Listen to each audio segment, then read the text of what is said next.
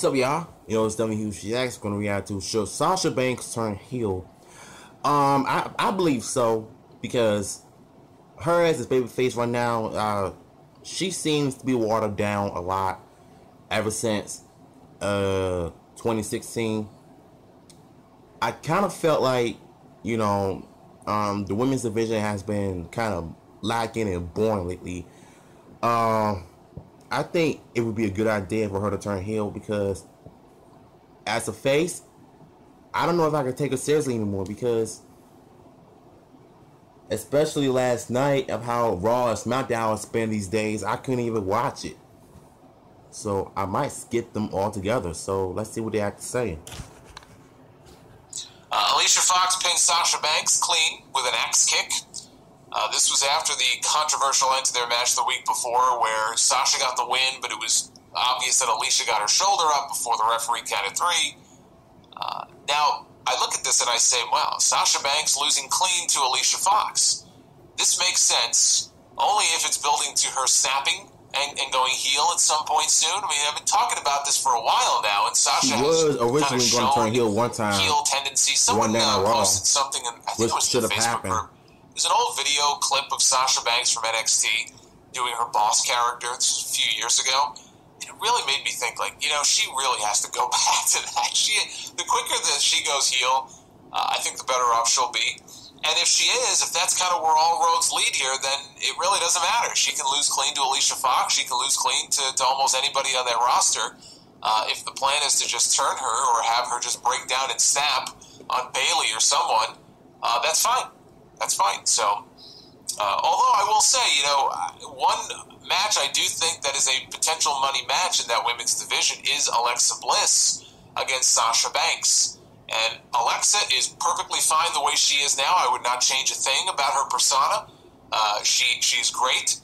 But if you turn Sasha, that is a little weird, right? Are you really going to put the two of them in a program if you've got two kind of bitchy heel females? Probably not.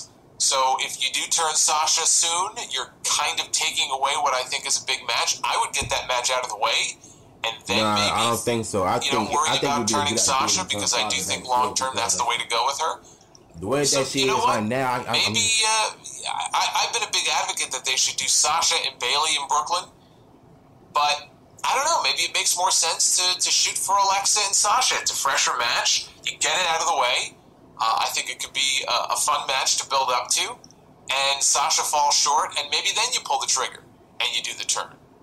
And I don't think Sasha Bayley in Brooklyn, but so what? I think a heel turn would be such a good idea. It could bring ratings. I would not get my panties in a bunch here about the fact that Sasha lost clean. I do think that there's kind of a long-term way of thinking here. I know it's not how you normally think of WWE. Long-term thinking, that usually doesn't apply. But if that's the outcome to all this, then I don't see anything wrong with it. Alexa Bliss, speaking of which, she came out for a promo. She called Newark the sweat glands of America. Nailed Bayley with a wicked kendo stick shot to the back of the head. So Bayley had come out to confront her. They were cutting a promo on each other.